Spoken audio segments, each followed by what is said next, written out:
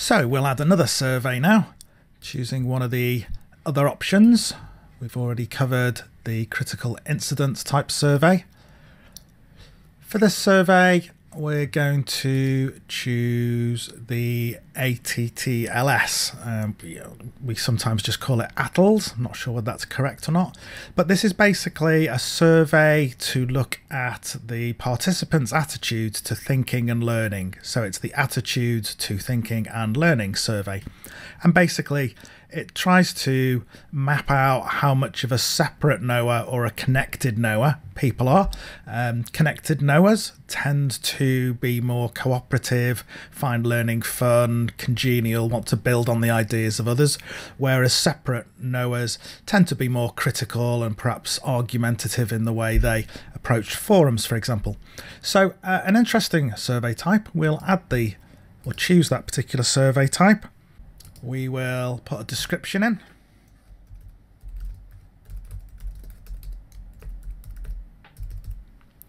It's always a good idea to give a more full description than that, perhaps telling people why they're being asked to complete this survey, how it's going to be used, etc., and even perhaps some guidance on how to approach it.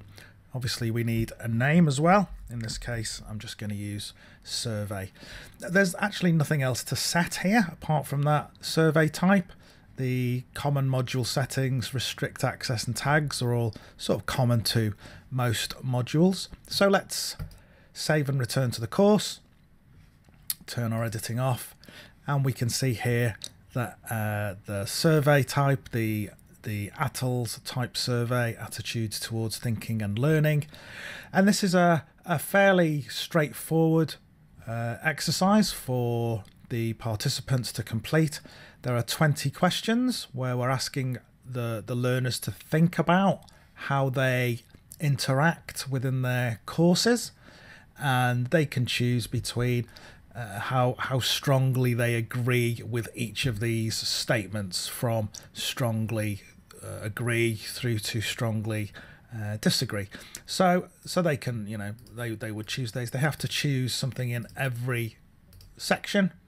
They then come down to the bottom, click here to continue, and they would then see the thank you for completing that. I'll get an error there because all of these questions need answering, but let's presume that I'm a student and I've finished those. So let's have a look at what a student would see. So here we are as a student, logged in as Sylvester, taking this course. Sylvester can see the new survey option there. As we expect, some instructions on how and why to complete this particular activity, and a reminder that all questions have to be answered. So I'm going to just very quickly complete these so we can see what happens at the end as a student. Obviously, we would hope that students are a little bit more thoughtful than I'm being right here, rather random there, and click here to continue. Thanks for answering the survey, Sylvester, and then click on continue. Now again, as with the critical incidents survey, where Sylvester can revisit that to see what he originally said to those 5 questions. With the ATTLS type survey, Sylvester will see that, well, he's the only person to have completed this so far, and the graph will show his gradings or his responses as opposed to the class, the wider class. Now clearly there's no one else in this class at the moment, but what we have are the scales between strongly disagree and strongly agree, and also the responses split between how much of a connected knower and a separate knower you are. So we might see here, I mean, that was totally random, clearly, but this could indicate that Sylvester is perhaps slightly more of a connected learner than a separate learner. But let's have a look from the teacher's perspective.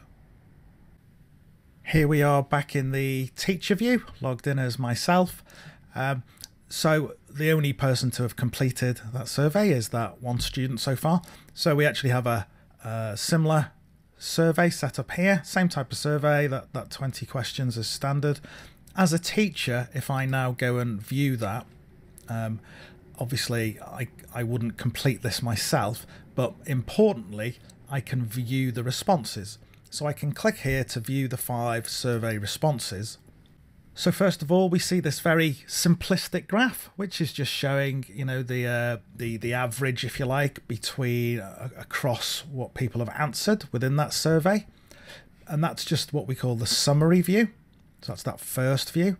Now, perhaps more interestingly, when we look at the scales view, we'll begin to see the range of there's probably a great statistical term for this, but we can see the kind of highs and lows and the breadth of variation across those answers. We can see that, you know, most people are around here, but maybe in this question and certainly over here there's a bit of a dip, and we can see how that relates to these different areas, how we are interacting, whether we're thinking with people, whether we enjoy hearing other people's opinions and so on.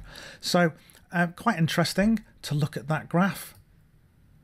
And then the same for the separate learning, and again we can see perhaps something here that might make us want to analyze or think about this in a little more detail, arguing and putting on trial. But these are interesting concepts.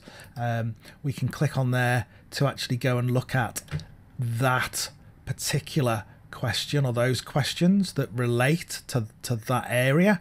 So I can then drill down and look at how these answers were put together. Now, do bear in mind that I have 5 test accounts, if you like, or 5 test students completing this. So if you had 15 or 50, then you would probably be seeing something a bit more variety than this, and obviously a little bit more realistic in terms of the information that's in there. So we can go from the scales and we can click on the individual bars to see more details, or in fact we can go to the all the questions and look at everything that was answered there. We can also drill down, as with the other survey types, to a particular student and see how they actually compare to the wider class. And finally, as expected, we can download all that information for further analysis or for archiving or for discussion with the rest of the course team, for example, and we can download that in a variety of formats. So quite an interesting experience to set up a ATTLS type survey in your course. Tends to work better obviously with older learners, or doesn't work so well with very young learners. You really have to be able to reflect on your experiences and your attitudes within the course and to your own learning as well.